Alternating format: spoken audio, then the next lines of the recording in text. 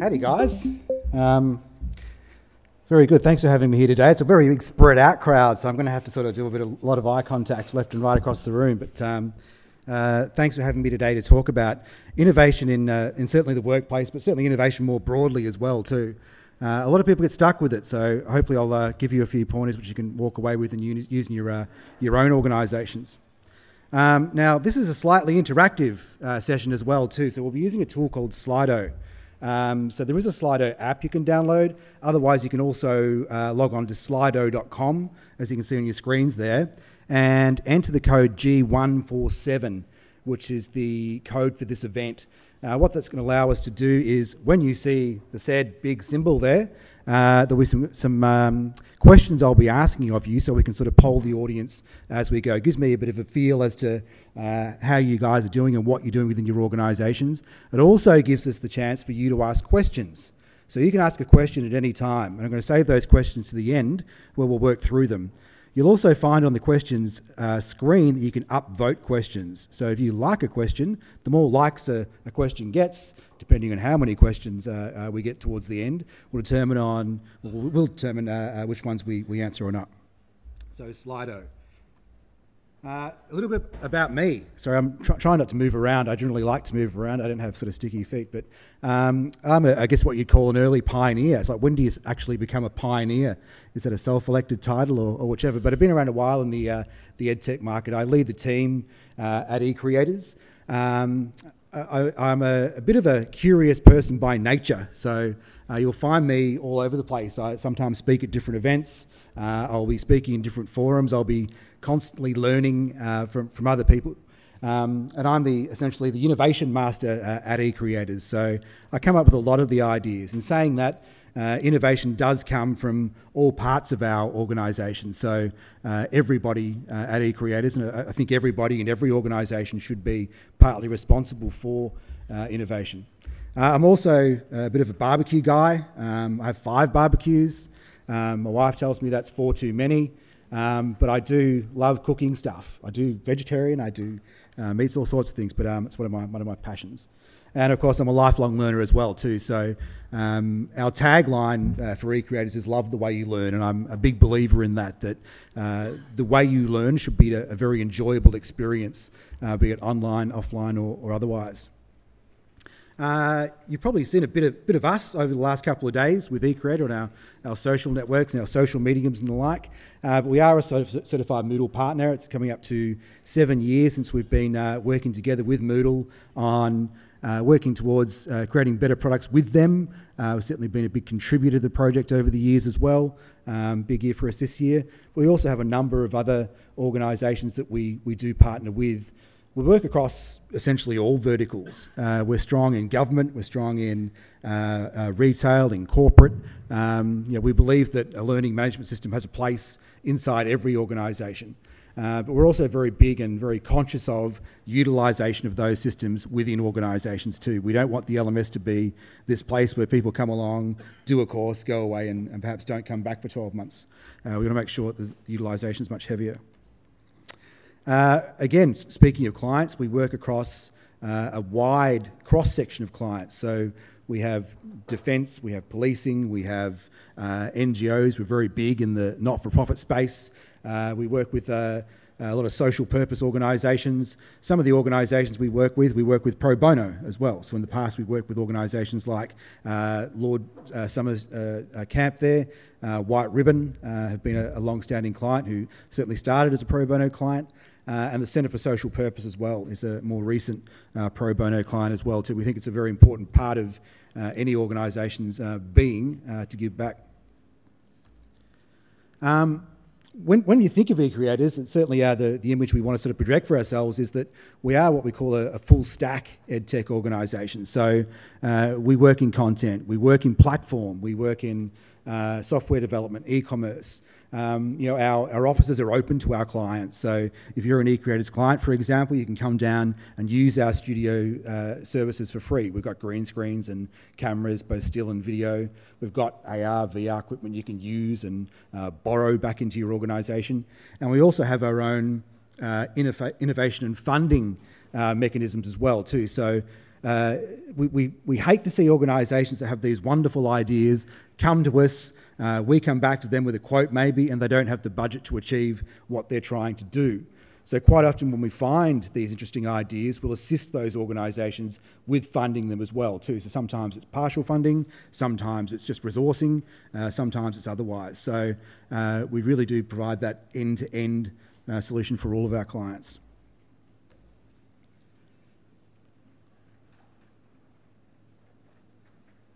Okay, so first test on our survey tool now. I want to find out a little bit more about you. So how many of you currently are using design thinking in your organisation? So just give me a yes or a no. Here they come. How great's this tool? It's really good. It's good to be able to talk to the audience along the way. Okay, yeah, so 50%, great. A few unshores, yeah. That makes sense. Sometimes you can actually be using design thinking without actually knowing that you're using design thinking. Okay, that's a pretty good cross-section, 51 responses so far. They keep coming through. It's always interesting with this tool when you get to the question stage as well too. A lot of people put in their name as like Conan the Barbarian and, you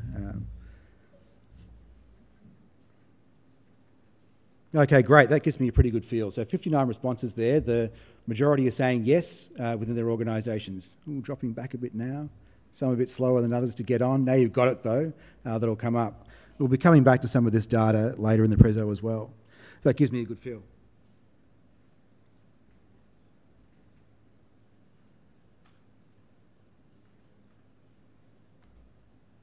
Okay, so I think Jocelyn actually touched on this in the previous session, but talking about our tribes and our tribe mentality.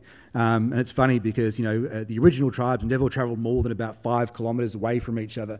And indeed, there's still some tribes that don't in the world. They're fewer and fewer, but they have everything they need. They have water, they have shelter, they have food, you know, those basic things. They make their own tools, the tools they need to survive in their communities as well. And to some extent, we are still tribes of certain natures. Even these little tables, I guess, little tribes, you know each other, you're comfortable with each other. You may have stepped into another tribe today if you don't know each other. But they take all different shapes and sizes. Facebook you can think of as a giant tribe with lots of little tribes inside it. Again, when I speak about utilisation, as I did before, we're all about making the LMS a place where these tribes can communicate, can find information off each other, find things that are meaningful towards their learning inside our environments. We're in an unprecedented period of technology innovation. Things are happening faster and faster and faster than they ever have before. You know, we've got blockchain, we've got cryptocurrency, we've got AI, we've got machine learning, and these designs, if you like, are evolving quicker and quicker and quicker. More people have more access to more information, more people can do things on a grander scale. You can certainly access audiences far quicker than you ever have before. So things can grow and things can happen really, really rapidly. And you'll see by that chart there that, you know, since 1950, you know, things used to sort of plod along when we had our mainframes and the like, and now we're heading towards things like quantum computing, where we can do things so much quicker. So those waits for your airport tickets and the waits at the bank are slowly diminishing as our technology gets quicker and faster and better for the most part. I recently had the pleasure of spending some time in Silicon Valley, and part of what I wanted to do over there was to visit a lot of different organisations doing different things. And I think an important part of being an innovator or being in the innovative space is that you really have to spend time outside your own circles. So if you're trying to innovate in education, for example, don't spend all your time in innovation. You'll find if you go to a car manufacturer and see the latest things that they're doing in the car industry, there's things that you'll take away.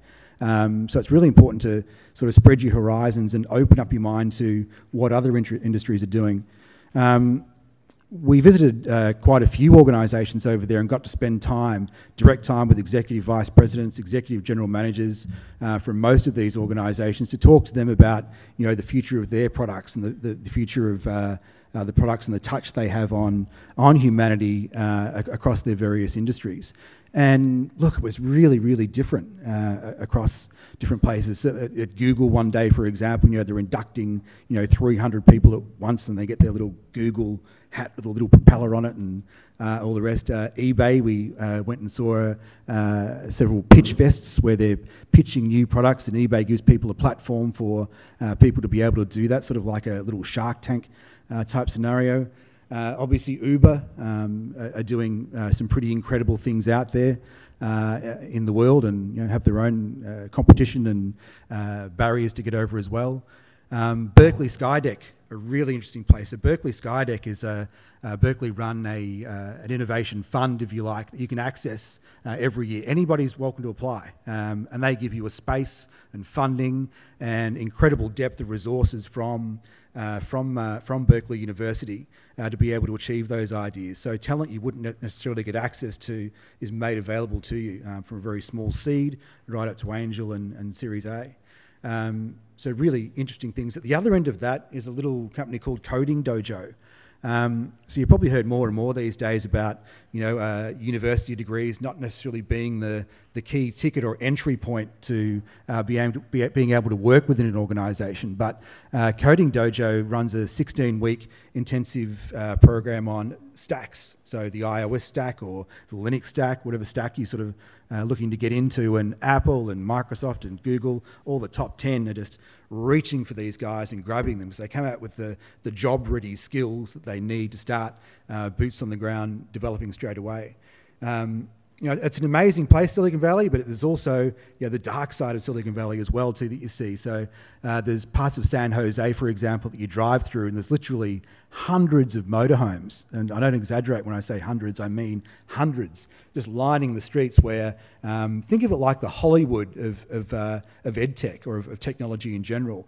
People go there with the stars in their eyes, their big dreams, and it doesn't work out for them. So they're stuck living in these motorhomes. Sometimes it's just 4 guys like your Silicon Valley TV show. Other times it's entire families that live in these motorhomes and are just working off the gig economy. So working off Airtasker and Fiverr and all these sorts of places to make ends meet until they get that big job. It's not unusual for full stack developers in Silicon Valley to earn $300,000 or $400,000 a year. So there's some big opportunities out there, the rock star side of the valley. One of the interesting places we went to was NASA. This was the front gate of NASA, and the group I went with was 15 CEOs from all different countries, so from Russia, from the States, from Australia, from New Zealand, South Africa, all over the place. And we got there and we weren't on the list. So the security guys going, "You're not on the list." And with all of a sudden, within 5 or 6 minutes, there were 5 and 6 police cars that had sort of jumped out, the NASA police, and gave us the full working over and, where's your passport and all the rest. So it was a bit of a scary moment, 15 foreigners stuck on a bus at the front gate of Ames Research Centre, and were we allowed to be there? I was very quick. I got my pass, I had my pass, I was ready to go. And we had some great conversations with some of the NASA engineers over there. And I mean, these are some of the problems they're trying to figure out. So we think our problems are big. They're trying to figure out, what do we do to divert an asteroid, and can we find a second Earth? How is the universe forming? Was there life on Mars? Can we colonize Mars? So these are, problems at a grand scale that these guys are enveloped in on an ongoing basis. So, really interesting. There was a fact they dropped. I think the planet's called Alpha Centauri, which is our closest Earth-like type planet, which at our top velocity of about 56,000 kilometres per hour, I think it was, would take us 86,000 years to get there. So that's quite a journey. So that one's probably not going to happen within our lifetime, but you never know. You probably all heard, obviously a lot about Uber. Everybody here uses Uber, yeah? Yeah. Have you heard about their flying vehicles? Yeah. Yep, lots happening there. So Melbourne has actually just been selected as one of the test grounds for the new Uber flying machines. So by 2022, we're going to have these things in the air around Melbourne. It was great talking to them about the future of what's happening at Uber too, and having places like rooftops be the new real estate. So they need to land these things somewhere to sort of connect the human journey. So if I'm at home, for example, I can call an Uber, the car arrives, it takes me to the nearest building where I can go to the top, get a landing pad, go to my next destination where another car will be waiting for me, and I complete my journey. So you can imagine some of the logistical nightmares and logistical issues that come along with that. So for those of you that haven't seen it, I just want to show you this little video.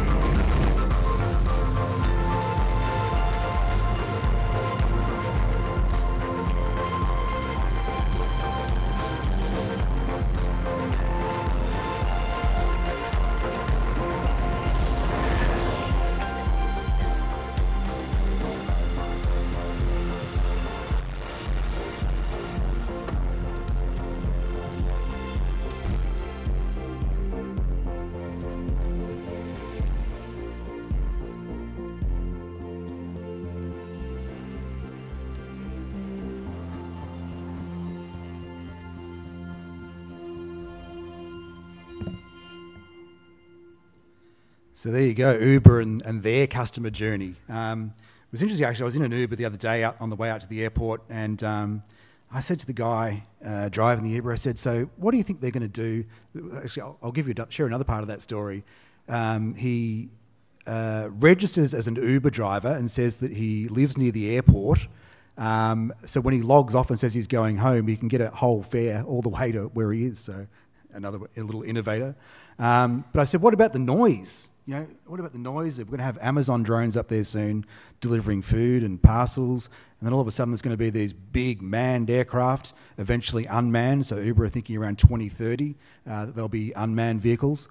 So what about that noise? And his answer to me was one I hadn't really considered. It's he was this older guy, and he sort of said, well, in my day, first of all, it was horses. We all thought they were going to be too noisy. Sound like Mel Brooks for some reason, I don't know. And then it was cars. We thought all the cars and all the trucks and all the traffic will be too noisy. So there'll be less cars and trucks and things on the road, and more noise in the sky. So it's just new noise. Okay, fair enough. That's a different way to look at it. So what are some of the issues that they're facing, Uber now? Where to land? So where are the ideal places to have these vehicles? Obviously, noise is a big one. Another one which came up in our little meeting was spuba. What happens if someone can't make it to the bathroom after a big night at the nightclub and you get that Uber? That's not great. That's not a great thing to have. So how do you handle these basic human dynamics that are out there that change the way we travel? So they've got some big issues and obviously regulations through federal aircraft authorities and the like as well too that they need to face. So we'll be seeing a lot more of that in the press. So by 2022, they'll be flying in Melbourne is the plan, and towards 2030, looking at automated machines, which is scary again on its own. So new products. There's a little thing called the emotional journey of creating new products. For any of you that might follow me on LinkedIn, there's a couple of you, I think, 3. This is one of the things that we often have when we're creating something new. I'm going to try. Can you hear me okay without the microphone? No? Okay. We're recording as well, so we don't need the microphone. Okay, great. All right. I'll have to put my hand up like this. I need a pointer. So let's start on the left there. How many times have you been at sort of like a barbecue or whichever, and you have the best idea ever? You hear a lot of these conversations. A lot of the time they sort of end there. I'll go back to the polls for a second. I want to ask another little question. back onto your app there.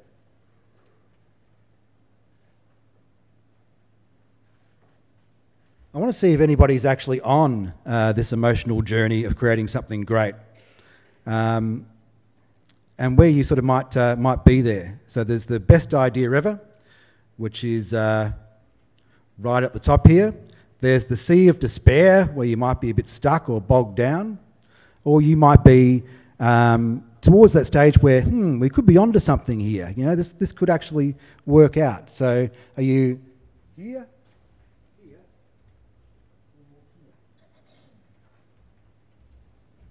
I'll give you a couple of seconds to get those stats in.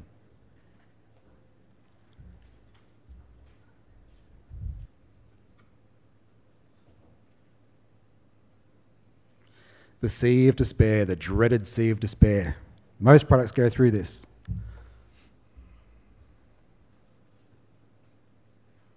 Okay, great. So some of you guys are on to that wonderful place where we could be onto something here, and it's a great place to be. We see a lot of it when we create products ourselves at eCreators, and certainly when our clients are doing the same things and creating new things, because a lot of us start off at that, this is the best idea ever. They get down to that stage where they go, oh, this is going to be fun. You know, we're actually going to do this. You know, we've got that early stage plan. Then they get to the stage where they go, oh, this is harder than we thought. We don't have maybe the ideas or the IP or the people within our organisation to make this a realised dream, if you like. So what do we sort of do next? Then you actually discover that this thing is going to be a lot of hard work. You know, there's not many ideas that happen in the world where people come and go, oh yeah, had this idea, got a production team together, did some market research, no problem. I'm now living in Tahiti and having a great old time. You don't hear many stories like that. At the same time, you don't hear a great deal of stories too about the dark swamp of despair and how people fall into there. There's a lot of broken dreams and broken products that live in that dark swamp of despair. It doesn't necessarily need to be the case though. This is why we have that persistence bridge there, if you like, the bridge of persistence. And I think Ree spoke a bit about it yesterday as well too, about iterative design, and I'm going to start talking more about that. So once you cross that bridge, you sort of get to that okay stage. You know, things are going okay. We could still make something of this, and then we sort of get that moment. Yeah, we're actually onto something here. We're starting to see designs. We're starting to see prototypes at this stage. We're starting to see that this thing could actually be a success. And then we go, hey, this is great. By this stage, we've got customers perhaps using our products. We've got user development teams giving us feedback on our products, filling in a few of those gaps. And then we get up to that wow factor. And that wow factor is that time where you actually make the product, it goes into production, you make that change, and people start using it. And that's a pretty good feeling. That's a pretty good feeling, a pretty good place to be. But how do we get there? A little saying here that many unproductive ideas fall into this slot, and people say fail fast. These days, though, we're talking about learning fast. So by learning fast, we're obviously, whenever we have that great idea, it doesn't work, we go back into that iterative design and we try again. We've learnt the lessons of the previous mistakes, so we're moving forward again and again and again to try and get that product right. But even the big guys fail. So I was at the Amazon conference the other day, Amazon Web Services up in Sydney, and the AWS Summit had a big sort of part of their presentation on this and talking about how the big guys fail, and they do. We see all the shiny end result of their great products and how those products are used across the world. But what we don't see is all the broken bits in that sea of despair. This is a little video they played there, which I wanted to sort of share with you too. Let's reheat pasta. Reheating pasta. It's cool, right? Yeah, I didn't know you guys put Alexa in the microwave. Yeah, we're putting her in a lot of stuff now. But trust me, there are a lot of fails. Like what? Like... Alexa, play my podcast. When you heard that, did that surprise you? Or it seems exciting. We need an Alexa dog collar. 4 dogs. Ordering dog food. Ordering dog You food. can bark all you want. I'm not paying for any more dog food. Ordering gravy. Ordering sausages. Hey, you better cancel that order. Alexa, hot tub? A sect. Alexa, play music. Okay.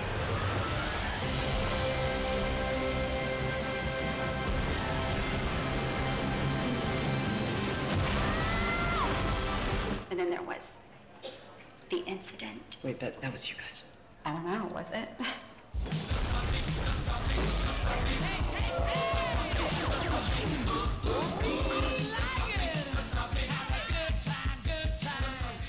Powering down. Powering up. Powering down. She says she's doing it, but I don't see anything, do you? Holy.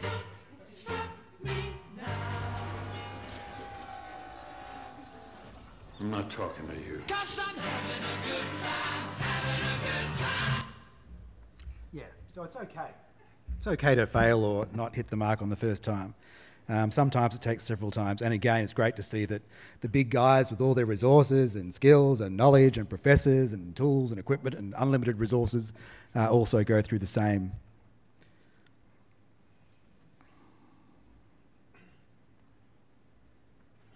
Okay. Okay, so I just want to touch on some recent innovations, and I won't get too into these. This is generally a session I'd run over an entire day, so I don't want to sort of get too deep in, but I do want to touch on some of the newer things that are out there, like machine learning and AI. We're seeing so much more machine learning out there, and the machines are getting smarter and smarter and smarter. And obviously there's the AI camp, there's the machine learning camp, which I think machine learning lends a lot from AI, but one of those things is the self-driving vehicles and how fast they're learning. So they're learning to not just be the dumb drone to go left and right and follow a map, but to actually identify obstacles, which is pretty incredible. So they can tell what a human is, what a dog is, what a 50 sign looks like, to the extent now that machine learning is allowed to vehicles to drive somewhat better than humans. They can predict things that are going to come up, they can avoid obstacles more efficiently, and they're certainly not distracted by things. They're able to make a lot of their own decisions when it comes to driver safety. So obviously we hear about, vehicles and self-driving vehicles having single accidents, and they can sort of compare that towards, how many accidents human has. And obviously humans have this many, and machines have, very, very few. I think a lot of that though is who do you blame when a machine has an accident? Is it the software manufacturer's fault? Is it the vehicle's fault? Is it the car manufacturer's fault? So again, we're still working out a lot of how these things will integrate into our societies. Cryptocurrency and blockchain fall into a similar camp. So, stats out of the US these days are saying that a lot of the new generation, about 30% of them, are now have some form of cryptocurrency, a small form of cryptocurrency. Facebook the other day just released Project Libra, which allows for cryptocurrency transactions to take place on its platform. There's also, remember the big argument between the twins who owned Facebook and Facebook themselves? The twins have actually come out with Project Gemini at exactly the same time. So it's like they're after each other again. You were first to social media, we're going to do crypto. But Facebook have popped up out of the spectrum again and got involved there. And then blockchain technology is going to see things change again. Robotics and automation are certainly a big one too. Things are happening behind the scenes these days that we're just not aware of. There's robotics and automation happening in ag care, certainly in health tech.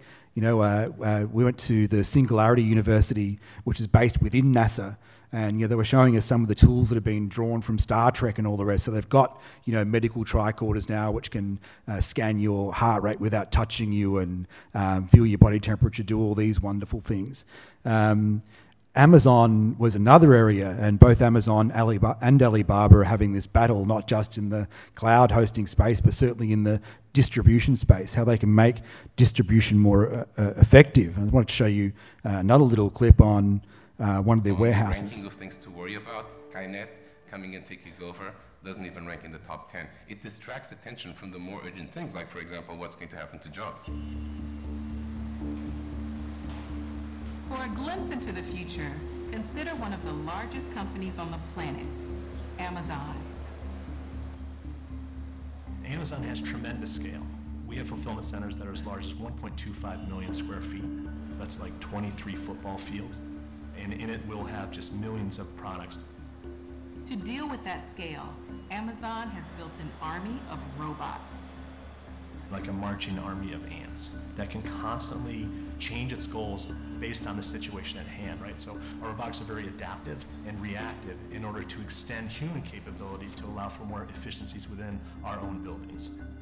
And there's plenty more where those came from. Every day, this facility in Boston graduates a new batch of machines. All of the robots that you see that are moving the pods have been built right here in Boston. I call it the nursery, where the robots are born. They'll be built, they'll take their first breath of air, they'll do their own diagnostics. Once they're good, then they'll line up for robot graduation, and then they will swing their tassels to the appropriate side, drive themselves right onto a pallet, and go directly to a fulfillment center. To some of us, this moment belies a dark sign of what's to come. A future that doesn't need us. One where all jobs, not just cab drivers and truckers, are taken by machines. But Amazon's chief roboticist doesn't see it that way. The fact is really plain and simple. The more robots we add to our fulfillment centers, the more jobs we're creating.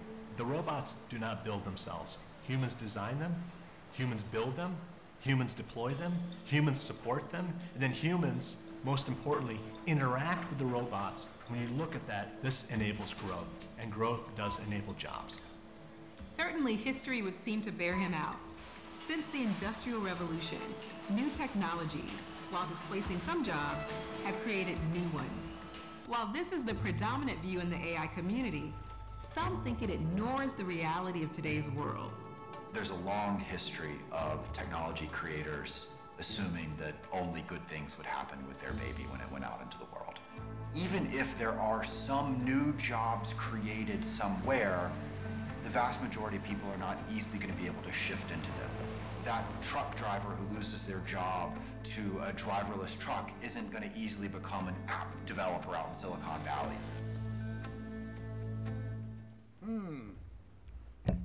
Interesting, hey? So the current stats are sort of saying that, and these are stats obviously from Amazon, that by 2022, artificial intelligence will create 58 million new jobs. But once those things are replaced and up and running, it'll be interesting to see the impact that's going to have on the rest of workplaces around the world too, and how many jobs will be diminishing. So jobs, we know by history that jobs that weren't there today are there tomorrow, or new jobs are being created, but it's going to be interesting to see the entire impact. But we know at the end of the day that humans are really good at problem solving, they're really good at abstraction, they're really good at generalization and creative thinking. Robots can't do that. Robots are good at crunching those numbers, repetitive tasks, heavy lifting, getting jobs done for humans, so taking away a lot of those manual elements. But it's certainly going to be interesting to see where that goes. So another little question there for you, back onto our survey. Does your organisation currently have an innovation strategy? I'm just going to close that poll and open up this one. So do you currently have, not are you innovative, but do you have a documented innovation strategy?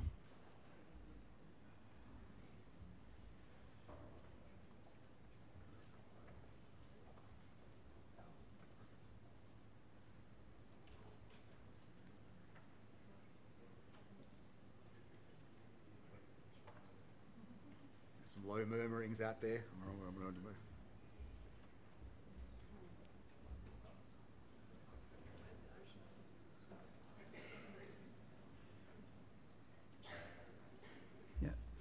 That's generally the answer we see. The stats are about, from sessions I've run in the past, they're about there. They're about there. So about a third do, and 2/3 don't. We're almost spot on. Come on, someone give me those figures right to the T. Great, awesome. So look, it's an important thing, and it's something I want to talk more about. every CEO will tell you generally, when they're out at their forums and out in their at the various conferences and places around the world, that yes, they do have an innovation strategy. It's like having the cool thing to say in the schoolyard these days. It's like having the coolest sneakers. Yeah, I've got those sneakers. Or it's like having analytics. Are you using analytics in your LMS? Yeah, we've got analytics. We probably only really need basic reporting in a lot of instances, but yeah, we've got analytics. We use about 10% of it. It's sort of a bit of a buzzword to a lot of organisations. But if you ask them about their innovation strategy, generally you'll get, yeah, that sort of Jim Jeffries sort of look, yeah, and they don't actually have one. So let's talk about what is innovation. So innovation, by definition, is the creation and delivery of new customer value in the marketplace with a sustainable business model. So you need to obviously be able to have that sustainable base to keep your innovation going, because innovation isn't just a once-off thing, it's an ongoing practice. So where do most innovations or the like start? Well, they start here, and where we see most of the value, or most of the failures, is in the R&D space. So people do a lot of R&D. We certainly do a lot of R&D, and you can't expect all of the things you put into the R&D machine to come out at the other end as perfectly beautiful, ready-to-go products. It's not the way the world works. It's an ongoing thing. The stat there is from Stanford University, which is that less than 20% of R&D has any value, and it's so true.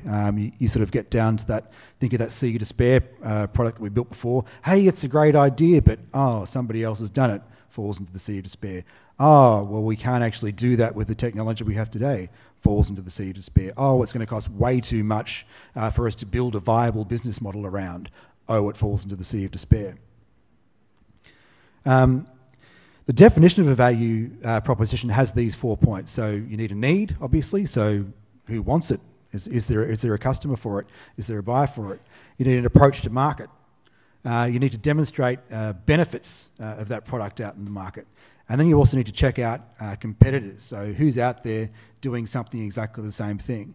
Now, when you innovate or you create something, you don't need to create something from scratch all the time. A lot of companies, many successful companies, have been built off improving something that's already out there. So making the existing one better. And you can get a lot of traction with those types of approaches. The most common failure, though, is in that approach. So how many times have you watched TED Talks, in the example, and they stand there and they go, we want to change the world. We want to make the world a better place. They say all these wonderful things, and that's as far as they get, the idea stage and their approach to the market. They know that it'll appeal to people, but they don't think about the model that needs to live around that. So impactful innovations start through here. So what's the value to the customer? What's the value creation? And you won't always, a lot of the time, you won't end up where you initially sort of set out to be. So you won't hit that bullseye you put in the sky and go, yes, we did exactly that. A lot of the time, you're learning a lot of stuff along the way as well. And you're going, yeah, okay, I see what we were thinking of there in the first instance, but because we've had so many workshops now, we've tried different ideas and different examples, where we ended up is not exactly where we set out to be. We ended up in the right place, doing the right things. Little fact here, I've got a couple of fun facts through my slide decks I always like to throw in, but Siri, for example, wasn't created by Apple. Everybody thinks it was. Siri used to be an early app on the App Store that you could download, and it would give you basic answers to basic questions that you could answer. Interesting little saying there. So Siri is actually a Norwegian name, which means beautiful woman who guides you to victory, which I guess Siri does guide us to many things these days. Obviously, 3 voices Siri initially came out with. There was an Australian voice, a US voice, and an English voice. So built predominantly for the Western world when it started out. But an interesting story. So it was developed by SRI, and they sort of worked on it through iteration to iteration. Then Steve Jobs came in and gave them an offer for the piece of software, and they went, no, that's way too low. Then he came back about 18 months later with a ridiculously huge offer, and they went, yeah, okay, you got us. Yeah, take the thing. And they've obviously gone to embed that in all their products. Now, when I speak of innovations, there's our own innovations and the like as well too. I won't spend too much time on that because they are commercial in nature, and we've got Moodle in the room, so I'll move on from those, but we can talk about those any other time. Little saying I love is this one. People don't want a 1/4-inch drill, they want a 1/4-inch hole. So you want the result. You don't necessarily care as a consumer or a user how you get that result. Just give me what I need. And I've got a little, that's by Ted Levitt, that saying, but I've got another little saying below that which you can't quite see. But having an LMS without good content is like having a classroom without a good teacher. So, you need to pack things into your LMS which are going to bring people back.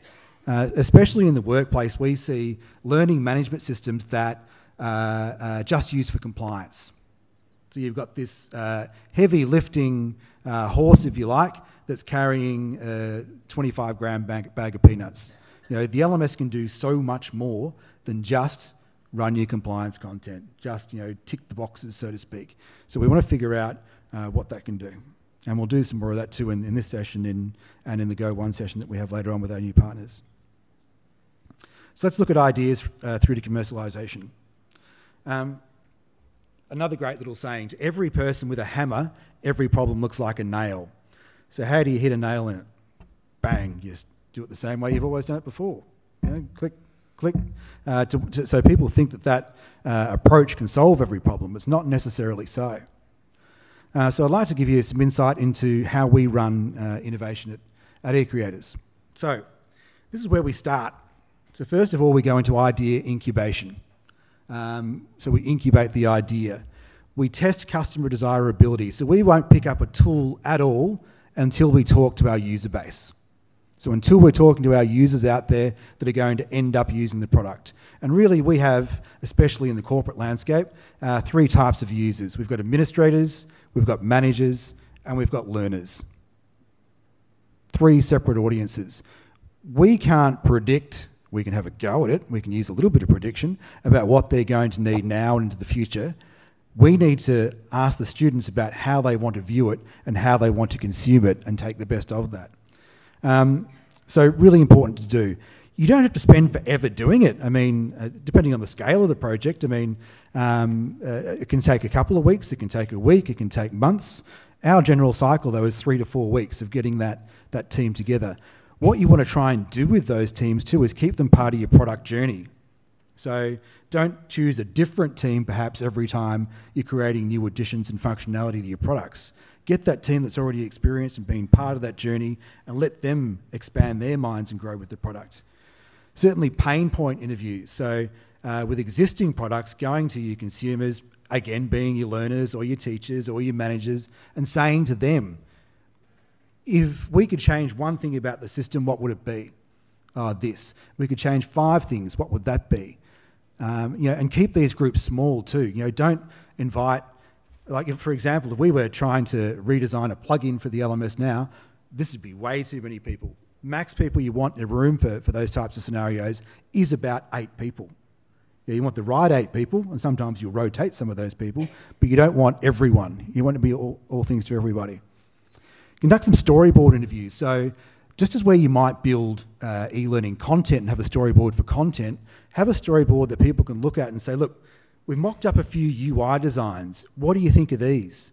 Oh, that's not bad, but it'd be great if that button was blue, or if I could access all learning resources from the front page, or if I could just come to the LMS and say, right, I don't want to sit here and manually farm for a course. I want you to show me LMS pieces of learning which I can complete in 3 minutes. Get those ideas out, get that incubation going. And then obviously, a customer engagement never sleeps. So keep talking to your customers using your products and make sure that you're getting that involved. Next stage is determining feasibility. So can we actually build this thing? You're not building the Death Star at the end of the day, but you need to figure out, can you, with your internal resources, actually build this tool or this platform or this plug into this product? So what are the possibilities and where are the negatives and positives there? Can you do it with your own resources? Do you need to hire new resources to do this? You see more and more organisations these days hiring product managers, dedicated product managers to look after that particular thing within your organisation. Or can you use the gig economy? So, just a basic show of hands. How many people here use Airtasker? Not many. That was a few. Not as many as I thought, though. What about Fiverr? Anyone ever use Fiverr? Same people. Awesome. These gig-style economies where people just jump on, do a job for you, and it could be like Fiverr, for example. You might want a logo designed, or you might want a paper written, or a template done, or you might want a plugin created, or you might want a Moodle course template created. You can do that through the gig economy, and Fiverr is a very popular platform for that. Certainly Airtasker is great. So if you haven't got those times to do things around the house, or you want to move something for A to B, or get a load taken to the tip, you can do that through Airtasker. They'll take on any task at all, and you just say how much you want to pay for it. The gig economy is a great one, especially for those who are in between work or want a supplemental income, or perhaps are at university or any of those types of places that want to make a few bucks on the side. Huge. Third step there is assess business viability. So can this thing actually make money? Again, if you're making a product which is where you want to change the world, or you want to create something new for your university or institution or organisation, is it sustainable? One thing that we are pretty proud of at eCreators is we work for customers, not shareholders. Now, working for a customer versus a shareholder type organisation is a totally different thing. You get a totally different end result. I think when you're talking to customers that are driven by the shareholder dollar, they're not thinking about completely the customer. A lot of the time they're thinking about closing budgets and meeting big targets. But one of the most important questions you'll ask, especially towards the end of the cycle, is to ask your customers, if you had this, or if we created this, would you buy it? And if you can't get that answer at the very start of the process, you're probably missing the mark. So it's back to the storyboard, the storyboard again. Then, of course, final stage is ongoing management. So we go back into that cyclic view. We're going iterative. We're going back again. We're producing new versions. Also, don't create this. A lot of organisations, when they innovate, they try to do the whole lot all at once. We're going to create a new learning management system. So what are some of the risks there? A, you've got all your eggs in one basket. Your chances of failure are much higher. And if you do fail, you fail big. You lose money, you can lose people along the way, you can lose your edge on innovation because you're not getting to market quick enough or getting to your audience quick enough. So take a number of small bets. Release things in small iterations. So this piece of functionality, then this piece of functionality. You'll find then too you'll get momentum. You'll get a gathering of people wanting to use your product as more of these bright, shiny, wonderful, interactive things come out. So small bets, not great, big, reinvent the wheel bets. And you'll find that all organisations do this. A little saying there by Bruce Mao, it's not about the world of design, but the design of the world. Pretty deep, I know. So solving problems. So thinking outside the box is a big one. A great old saying from Einstein. It's actually a great little documentary you can watch on Netflix at the moment about Einstein and about how his theory of relativity got there. And then there was 2 years before that, he'd messed up one of the calculations, which destroyed all the other calculations down the road. So we had to go all the way back to the start of this complex theorem as it was. But one of his saying is you can't solve the problems with the same kind of thinking you use to create them, because generally they're different problems. So attack them from different angles. Here's a little story about a little thing called the Norman door. Now, after I show you this clip, you're going to see these doors everywhere you go. You'll have a little chuckle to yourself. But let's have a look at a case of a little story from a guy called Don Norman. Now, Don Norman wrote a book called The Design of Everyday Things. If you are getting into innovation, into product design, into any type of design, read The Design of Everyday Things. It's a good foundation book. But let's have a little look about his story. There's this door on the 10th floor of the Vox Media office that I hate so much. God damn it. Do you ever get this door wrong? Pretty regularly. Have you seen people misuse it? All the time, every day. Constantly. I hate this door. Me too, Kelsey. But here's the thing. As soon as you start looking for confusing doors, they are everywhere. It's push. Why? I feel like Roman Mars would know about this. This is 99% invisible. And those doors you hate are called Norman doors. What's a Norman door? Don Norman wrote the essential book about design. He is the Norman of the Norman door. All right, and where is this guy? You must go to San Diego. Okay.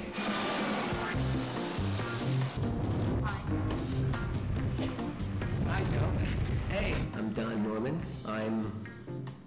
Gee, you know, it's hard to describe what I am. Well, he's been a professor of psychology, professor of cognitive science, professor of computer science, a vice president of advanced technology at Apple. But for our purposes. I was spending a year in England. I got so frustrated with my inability to use the light switches and the water taps and the doors even, that I wrote this book. If I continually get a door wrong, is it my fault? No. In fact, if you continually get it wrong, it's a good, but if other people continually get it wrong, good sign that it's a really bad door. A Norman door is one where the design tells you to do the opposite of what you're actually supposed to do, or gives the wrong signal and needs a sign to correct it.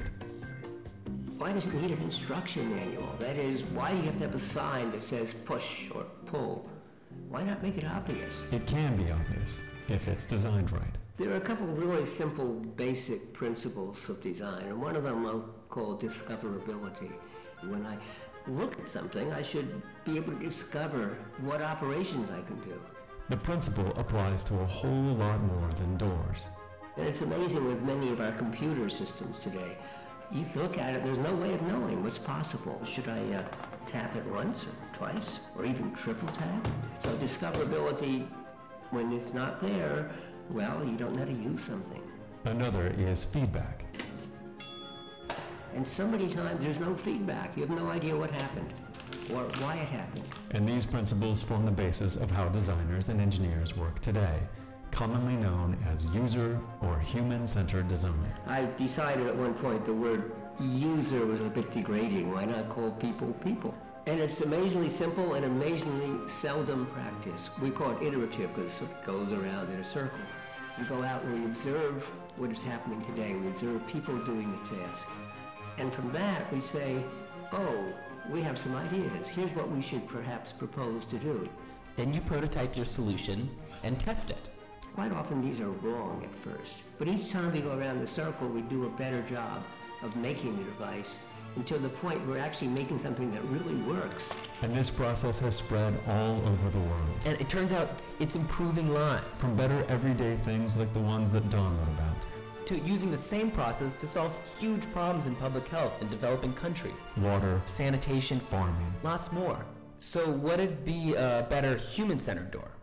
An ideal door is one that as I walk up to it and walk through it, I'm not even aware that I had opened the door and shut it.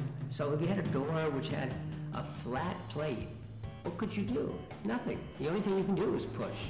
So see, you wouldn't need a sign. A flat plate, you push.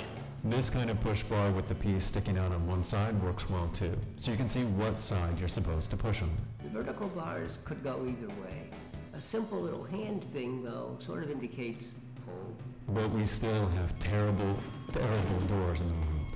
So many of them. There are lots of things in life that are fairly standardized, and therefore, whether I buy this house or not is not a function of whether it has good doors in it. And so, except for safety reasons, doors tend not to be improved. But the tyranny of bad doors must end. I think that it's a really shitty design. In fact, they put a pull handle when it's a push. And it should be a flat panel right here. And not a pull handle. That's how I feel about this door. It's very misleading. I agree. You're right, Becky. You're goddamn right. And if we all thought like you, well, we might just design a better world together. It won't open because it's a security door. What the f are you two doing?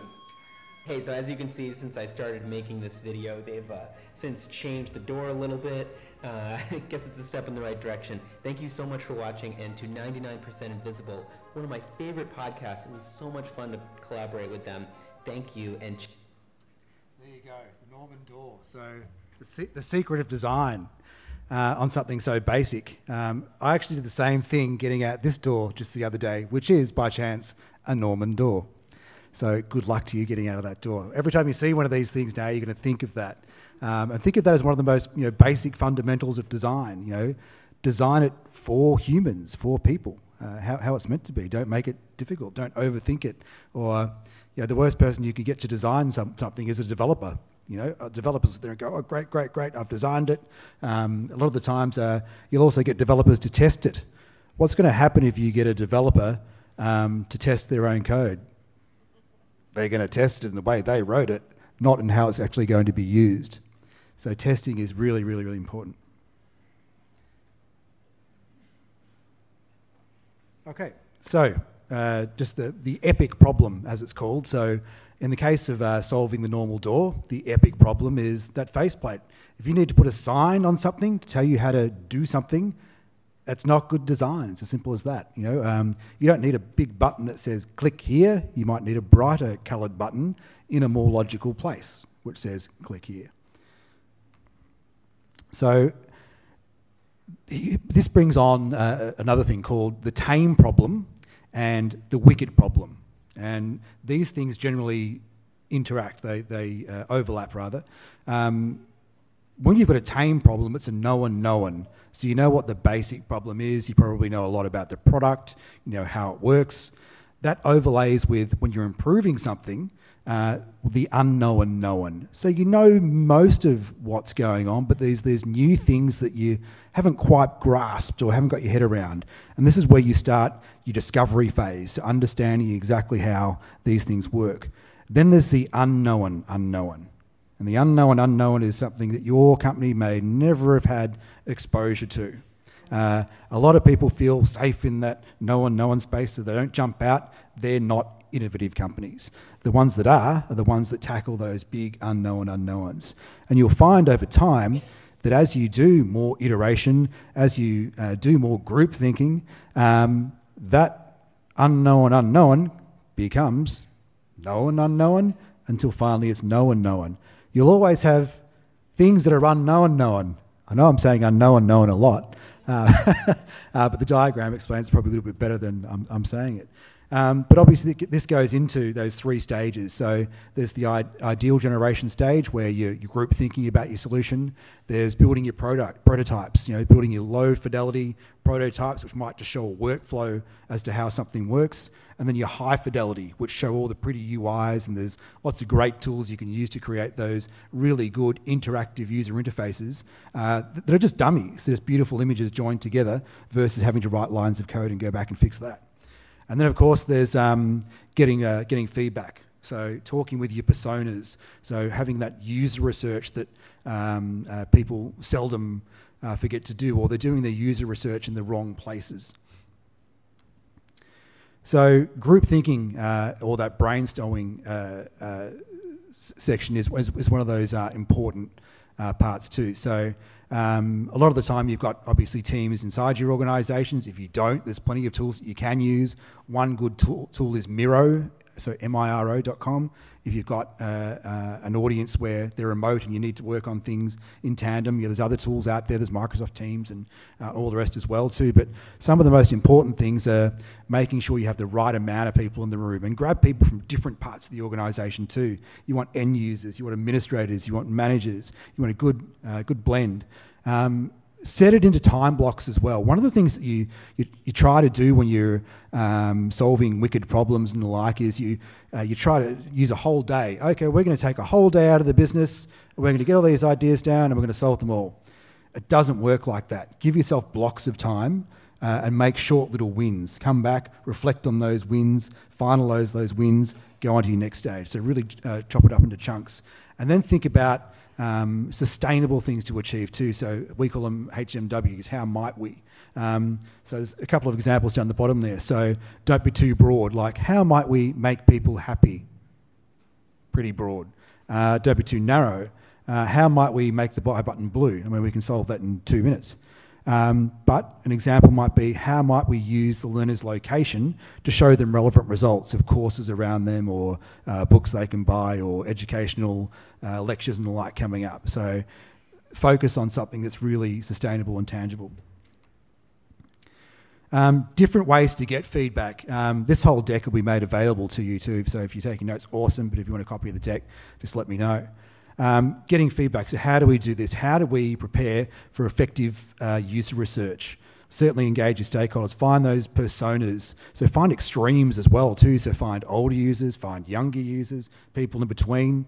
Definitely where you're involving customers and the like, maybe have some sort of incentive for them to come along and be a part of the user group as well. People are incentivized by rewards. We all know that from our eBay stars and our likes and our hashtags and these sorts of things. Seek validation. So script everything. So the learner knows what they need to look at when they do come along. So it's not just saying, hey, here's our LMS, what do you think? You give them a script to follow. When you look at the header, do you have all the information you need on the header? No, I'd like this. So we can really validate that script. I've got a little template you can use for that. Prototypes are big. A lot of people are very visual thinkers these days, so you can't just sort of talk, we're going to build this amazing team plugin for your learning management system. Show me what it looks like. Show me what your ideas are. Allow me to scribble on it and mark up my changes and give my feedback. These are all really important parts of product design. Certainly run independent interviews as well too. So it might be someone outside the group after you've done all these changes and created all these great ideas who comes out and says, okay, user number one, what did you think of the e-commerce plugin? So non-biased feedback from somebody who hasn't been in the design team or in the creation team. Completely different point of view.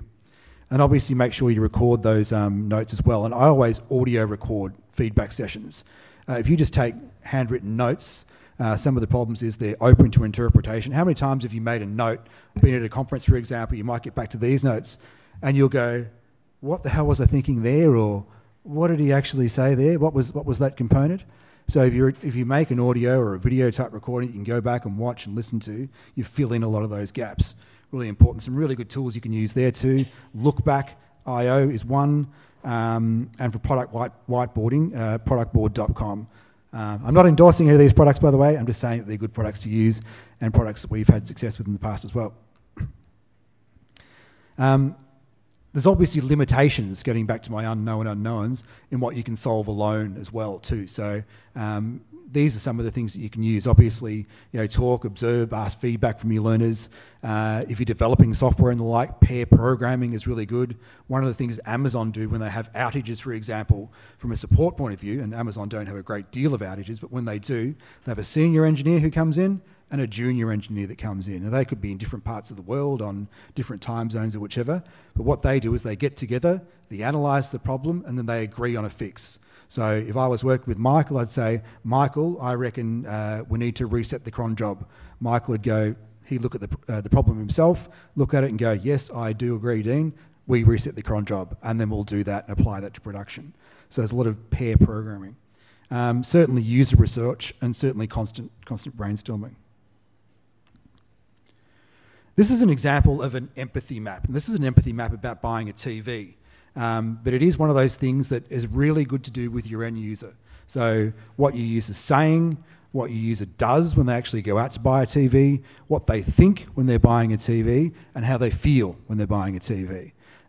They're all four important quadrants to take notice of, and all too forgotten when people are thinking about building products as well too. So make sure you involve these processes. So it thinks, the user, for example, when buying a TV thinks, oh, this is too hard, there's too many choices.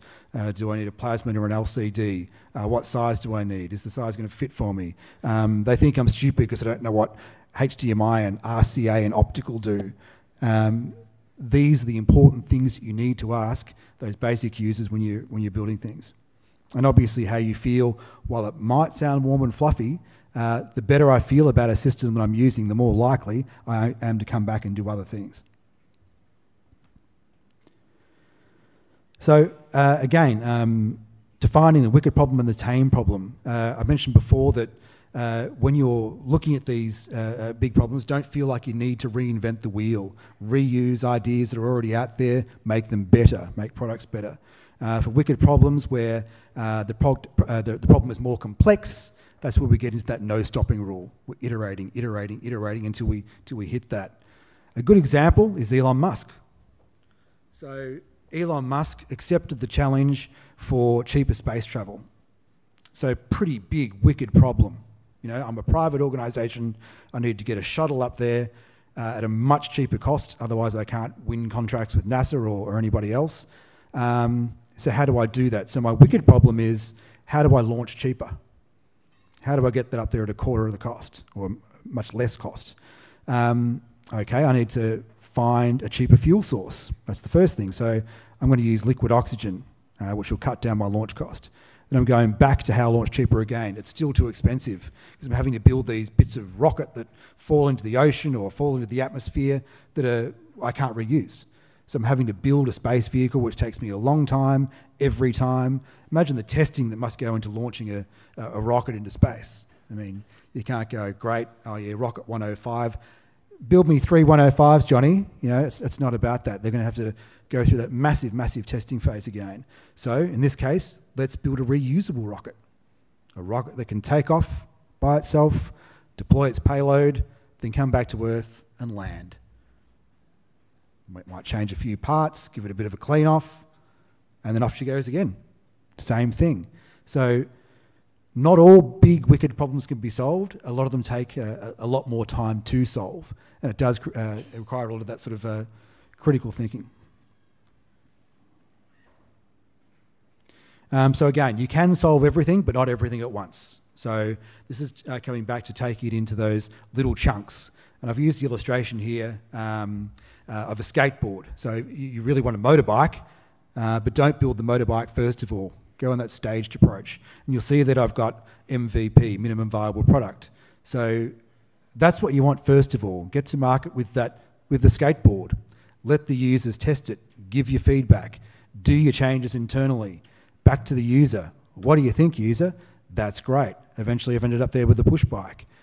Over time, iteration, I put a motor on it. It goes now, it's a Vespa, I've got room for my helmet, iteration, and now I've got the super motorbike that I had the original dream about through a series of MVP versions from prototype through the version 3, version 4, version 5. This is the way software manufacturers work, and you see it a lot. You know, Moodle 3.6, 3.7, 3.8, an iterative approach. Then also prototypes. So these again are really good for your users. So start with basic prototypes about how you want your product to be mapped and to look and feel. Move on to a wireframe, again once you've got some of that feedback. And then into your digital mock-ups, your hi-fi mock-ups as they're known as. Then there's 2 ways to add thinking into your product pipeline. So this is the when. So in your product design layer here, you've got understanding what the problem is and generating the ideas. You've got prototyping, and you're testing those ideas with feedback from your customers. Then you're going into design sprints, measuring their effectiveness, understanding those, and then prototyping and testing again. Whereas your tech team down the bottom here are designing their technical design, and then they're going into their development sprints before you actually get a release. So these 2 things can often run in tandem before you get your product out to your customer. I'll just pass one. I mentioned before the customer journey map, and this is a sample of a template that you can use, which is available from NN Group. So NN Group's Don Norman's own group, if you like. But in this template, what we're seeing at the top there, where you can see 1 and 2, are the scenarios, so the lens for the people working on giving you feedback for your products. So they're asking you for your ideas, your scenarios, your goals and expectations. Zone B is the experience. So you're mapping out or giving your learner or your audience or your users a map of exactly how it's going to work and giving them the chance to provide feedback on your products. So I tried this button, it didn't work. That butter would be better if it was over there. I couldn't find this button, I couldn't find this report.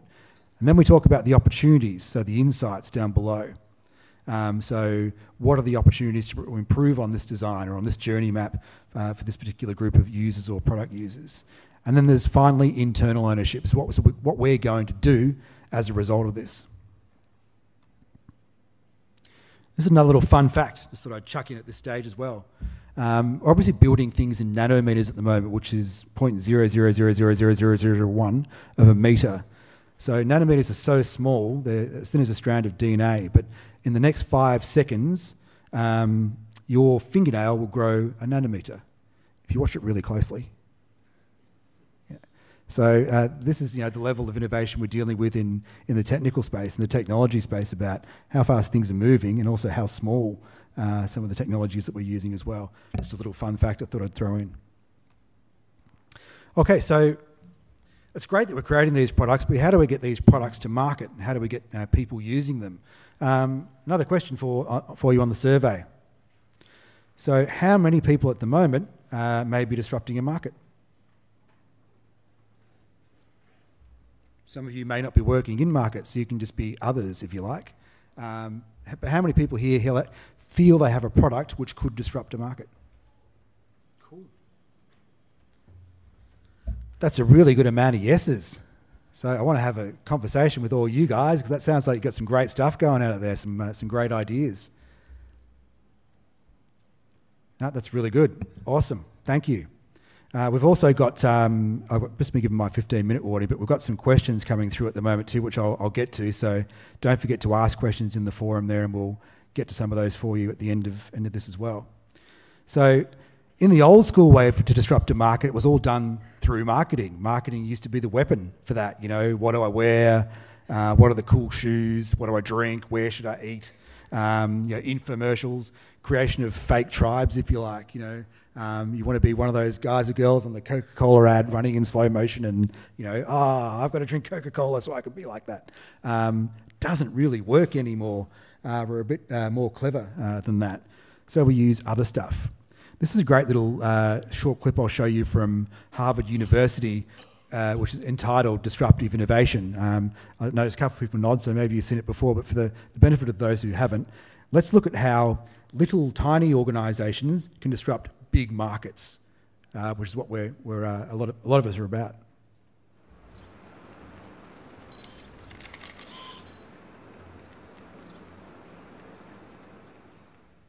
How does a small, young company beat an industry giant on its own turf? Through what Harvard Business School professor Clayton Christensen calls disruptive innovation. It works like this. Big players focus on sustaining innovation, upgrading existing products and services to attract higher-paying customers. But soon, they start to ignore all the regular customers who just want simple, low-cost alternatives. That's where the entrepreneurial company jumps in with that basic offering. The big guys stay focused on more profitable customers and begin to overserve, adding bells and whistles no one wants to pay for. Meanwhile, the disruptor improves its product to appeal to more people. By the time the incumbent notices, the disruptor has already started to take over the market. The classic example is the steel mini mills, which first produced low-quality rebar, then moved to sheet steel, stealing business from the large mills that had been dominant. More recent disruptors include car makers like Toyota and Hyundai, which launched with economy models, then added luxury features and brands. The only way for industry giants to fight back is by launching their own disruptive innovations. To succeed, they must treat the project as a separate unit with a different business model and growth expectations. Ask, what job do customers need to get done? Segment customers by job, not by product, market size, or demographics. And develop basic, low-cost ways to get the job done. That's how Procter & Gamble came up with Crest White Strips, a cheap, do-it-yourself alternative to an expensive dental service. Disruptive innovation creates new markets and reshapes existing ones. To achieve growth in a fast-changing world, you want to be a disruptor. Don't be disrupted. Yeah, interesting saying there, you want to be disruptive, don't be disruptive, and It is important to disrupt yourselves every now and then. Sorry, I was talking away without talking to the microphone. It is important to disrupt yourselves every now and then too, to sort of be self-disruptive. So again, you don't become complacent. It's a really good example there of how that works, and certainly Uber was one of those disruptors with they're a good example to use. You know, everybody sort of knows them. But with the taxi industry, I mean, Uber couldn't attack a global taxi industry head on. It would have been almost suicidal. You know, they've been there, they're established, they've got networks of cars and drivers and all the rest. So they sort of attacked from the flank. They created a product which was right next door, right next to the taxi industry. And because they weren't being attacked head on, there was no real battle. They couldn't sort of grab them. There was no way to. It was like an old field battle where you got the British Army at one side and the other army on the other end. You sort of get in the middle and clash and sort it all out. Uber couldn't do that with their little army against the taxi industry. So by doing it in parallel, you have to watch the thing grow, and there's no real way to respond to it. And you can certainly see that the taxi industry hasn't really responded well to Uber's market share either. Another little fun fact there, Hoya, who's like a white goods type brand, one of the things they do, one of the successful things that their products have been is they treat their staff as more or less shareholders in their organisation. So they pay them sort of lower wages, and effectively all of the employees who are involved in the organisation earn 10 times their normal size salaries, simply because they feel more like owners in their organisation versus employees. So therefore, all their love, all their energy and the like goes into making sure that their products are a success.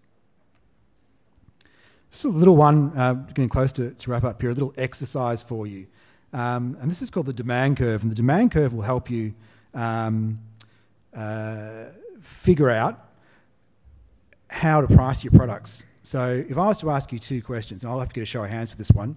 So if I said to you, you had a 50% chance of winning $100 in a lottery, how much would you be willing to pay for the ticket? I'll get a rough show of hands. Who's 60 and above?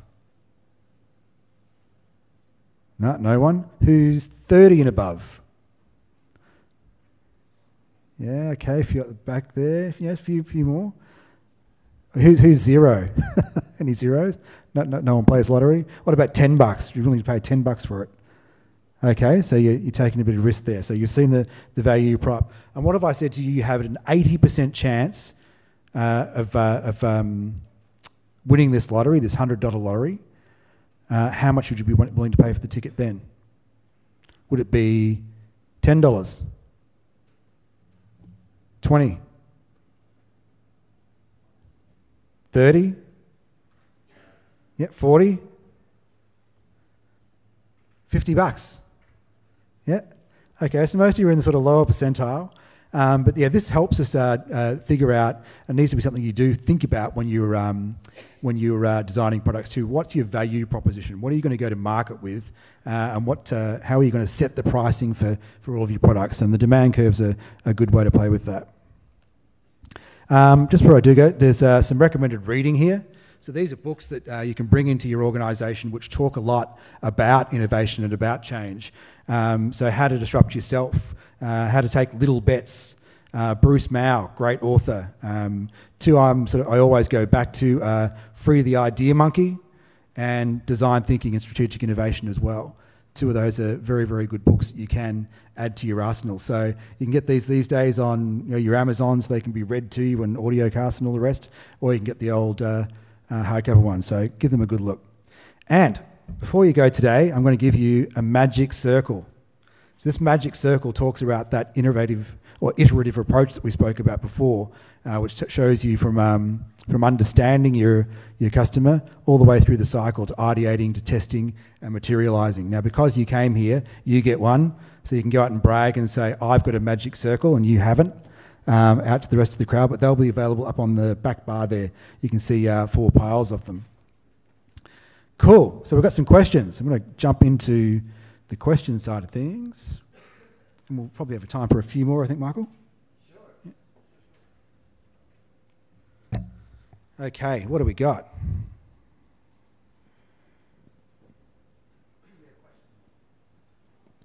Questions? Have a look. Okay, so from Anonymous. My name is David, first of all. Hi, David, whoever you are. Where do you see gaps in the edtech space? Well, look, there's a lot. I mean, you've got organisations. An organisation came out of the States now called AMBI, A-M-B-I. I'm not sure whether you've seen it, but it's something I touched on before about collaboration in the edtech space. So learners coming to the LMS based out of necessity. AMBI, what they've done is they've created a modern, slick UI which sits on top of Canvas, it sits on top of Blackboard, it sits on top of Moodle, which helps to create this tribe-y, really modern, slick type look and feel. So certainly usability is one. Certainly quality content is one. And again, I mean, I was having a conversation with the Go ones, the Go One guys out there before. Having an empty LMS or an LMS that doesn't have much content is like having a classroom with no teacher. You know, you need to fill your system with useful things. Sally from eCreators spoke yesterday about using your LMS for different models of business. So that's things like change management, so communicating change. So if there's an update from the CEO, I log into the LMS to see the update from the CEO. If we're experiencing change across the country or change across the world or whichever, you can communicate a consistent message by using your LMS. So you need to also almost use some design thinking, if you like, or constructive thinking in ways you can use your LMS to manipulate what it's doing now. So there's just a couple of things, but certainly portability is a big one. Certainly credibility is a big one. We're seeing the bricks and mortar university type learning sit over here, and universities are getting smarter and smarter about what they do as far as utilisation of technology goes. But I think a lot of the workplace organisations are also getting better about how they serve education to their learner base as well. Can we have the recipe to your signature barbecue dish? Yeah, well, my favourite one is actually burnt pork ends, but anyone who wants to talk barbecue after this, I'll take you through that more than happy. Legalities around your innovations when you're a small business starting out. I know this backwards. So look, I could spend hours talking on this. First of all, you need a good IP lawyer, if you like, to make sure you're not stepping on the toes of giants, for example. And there's a lot of those that when you hear the word lawyer, you always think expensive. It doesn't necessarily need to be the phone. There's micro lawyers these days, or lawyers that work just for startups. So they can certainly give you a lot of good advice about what you can do in domestic territories or international territories, help you set up. I mean, when we were recently over in Silicon Valley, we've recently opened up in the United States, and we had this guys in suits with their glasses on and all specced out, talking about how much it's going to cost us to start up an LLC and in the United States, and we're talking 15,000, 20,000 US, and you're sort of going, oh, that's a bit of money. You can do it through Harvard Business School for $300. I mean, so a lot of it's about being smarter about where you find these things, and so certainly with small business, if anyone ever wants to spend some time on talking through some of that stuff, I'm more than happy to come and talk to you, or come over our stand today if you like, and we can help you out. How do you measure design sprints and know that they're working? Well, again, it's about reviewing and having that prototype team or that user team, that user-centric team, always being part of that process. So don't take it, don't leave it just inside your organisation, but get involved with the end users who are being impacted by the change. And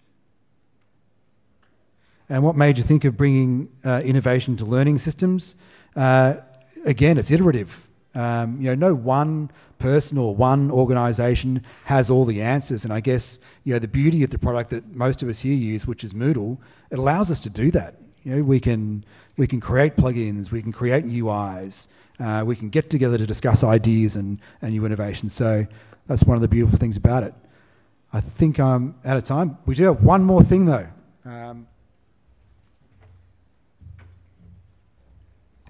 This news just in. It's nothing too serious, don't worry. Yeah. We have our award, which we're going to present to the winner of our virtual reality headset from popping by for our stand. So the winner gets, what's it called? It's called an Oculus Quest, I think it is. Oculus Quest. So the winner of the Oculus Quest today is Taras Lubsjuk. Taras L. Congratulations, Taras.